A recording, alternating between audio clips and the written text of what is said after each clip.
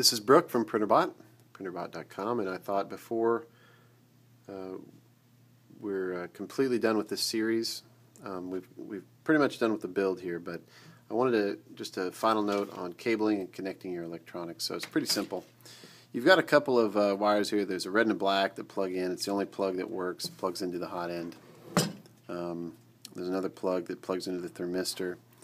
The gray wire coming off the hot end is the black and red power cord, and again a very unique connector, you can't do it wrong. And then the thermistor is the white and black with a unique connector. And what I do is I bring that around and then I zip tie it right here to the motor, leaving some slack with it all the way pushed to the right. I bring that around and I actually attach it to a fixed point instead of like the motor or something. Bring the motor wires up. If you rotate this motor, I should have probably done so, it'll be a shorter jump for this motor wire. And then I affix everything to this hard piece right here, so you've got a hard mount and it's not pulling on any, these are nice and loose. So that's what I do, and you might even stick another one there. Another zip tie here in the middle to keep that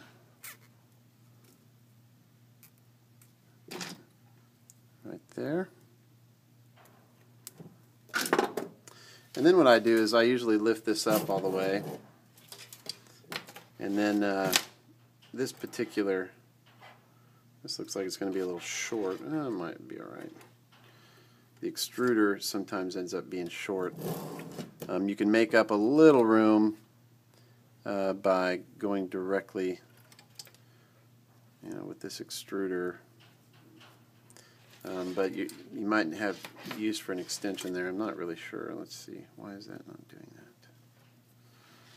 that? Of course, yet another. So I wonder. See, there's still plenty of slack here. So then we're going to pull this underneath here. Now, one other thing I mentioned earlier. Where is it? This right here, I drilled a couple holes. So I can actually going to come from the bottom up with a zip tie and then back down and find it. There we go.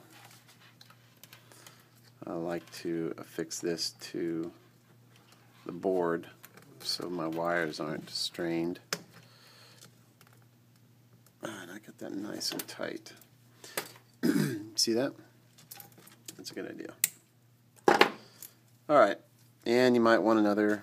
These wires tend to flop around a little bit, so you want to keep them nice and bundled.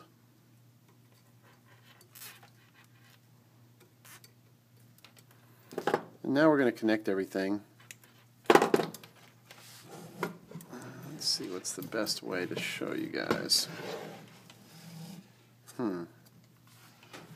Let's do this.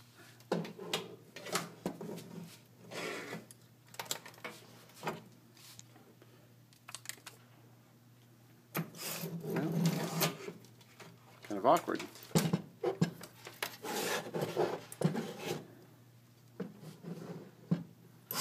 Okay, well, and there you have it.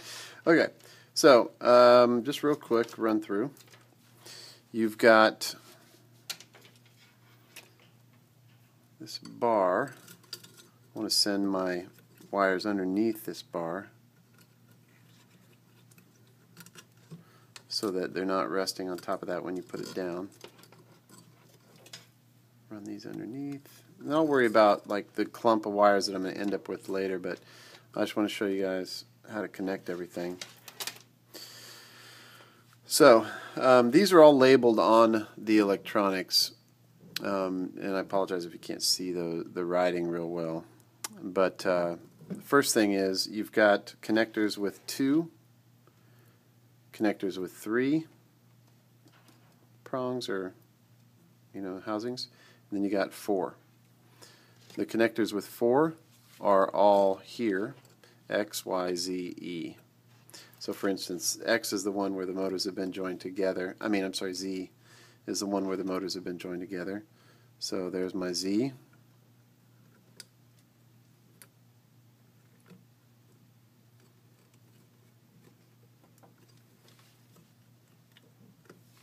There's Z. This is Y, X, Y.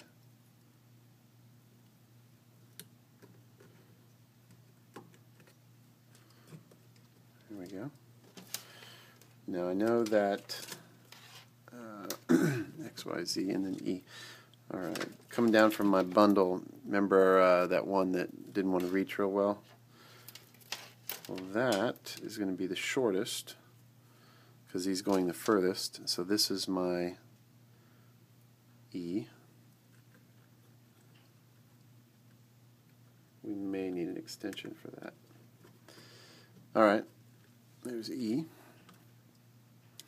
And then the final one is X, the one that goes across, and that's usually a long wire. A long wire. And that's my first one, X. Now, very important, you never, ever, ever pull off one of these motor wires, one of these motor connectors, when the machine is running. You could ruin something. Don't do that. So just for illustration's sake, I'm going to take these things that I've just plugged in. I'm just going to zip tie them, keep them out of my hair. Again, those are all 4-pin housings. The other 4-pin housings, I'm sorry, yeah. The other 4-pin housing is my double wires coming off of my heat bed. That one is going to go into a 4-prong, as is my hot end heater. That's a 2-prong. See the difference? And I gotta look real close here. You can actually see that says hotbed there. Okay, so the top one is hotbed, coming from the hotbed. That's the one that needs lots of power. And this one's the extruder. You see how those pins, they kind of hug. It only goes in one way. You can see a little snap when it gets down. There we go. Alright, so that's that. Now we have a couple of thermistors. This is the thermistor from wires. This thermistor is coming from the hot end, and that is going to be the one nearest. There's 4 prongs right in a row. One says T bed, and the other says T, or thermistor extruder. So this is the extruder thermistor with hot end, and this thermistor. And by the way, you can reverse these wires either way. And oddly, I know it seems kind of counterintuitive, but you could reverse this and it would also work, even though that looks totally wrong. I like to face those little boots out and keep it pointed the same way, but it's truly just measuring resistance. It's not going to hurt it. And you know what I did? I went here now on. This is okay that I went this way, but it's probably a good idea to sneak. When you pull on these, you want to grab the housing if you can. What I've done is broken my rule. I want to go under that wire. I mean under that threaded rod. Grabbing the housing. Oh, slipped. Slipped again. There it goes.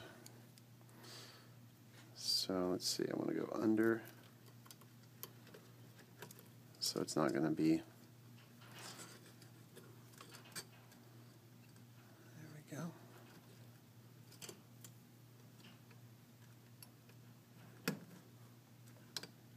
go under with my thermistor. Well, it's good that I'm making all the mistakes. Alright, and then the thermistor coming from the hot bed needs to go under. And there you have it. Alright, so we're doing good. The only thing left are end stops. Now this one's the one coming right off the Z, so this is a Z end stop. And these actually, you have room, but I want all my cabling to be together. It may be better to come in from this direction, however you want. I just want to show you how to plug these in. So for expediency's sake here. Alright. Since this is the back of the unit back there, this mess of wires needs to be pulled back and then bundled neatly. Okay, so this is Z, X, Y, Z. And by the way, the E end stop is unused. This one's coming off of X from my bundle on the X carriage.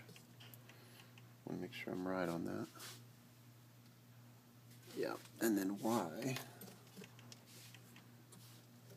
is right here. Oh, you know what? I used a